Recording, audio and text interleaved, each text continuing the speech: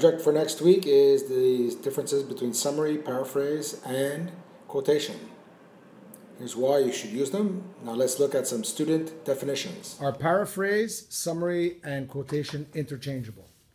I don't think it has the same effect on the reader because the quotation is more powerful. It's more, it's truth. And paraphrase is how you see the text, and summary is the impression you get after you read it. Why do you use, or when do you use a quotation? It's often as a proof to mark a point or an argument that you want to make, and it serves as evidence to make your argument strong. Paraphrase. What does paraphrase mean? It's reformulate an idea of someone else in your own words. When do you use summary, and what is summary? Okay.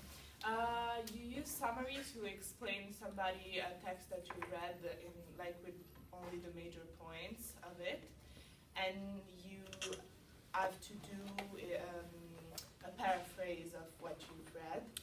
Okay.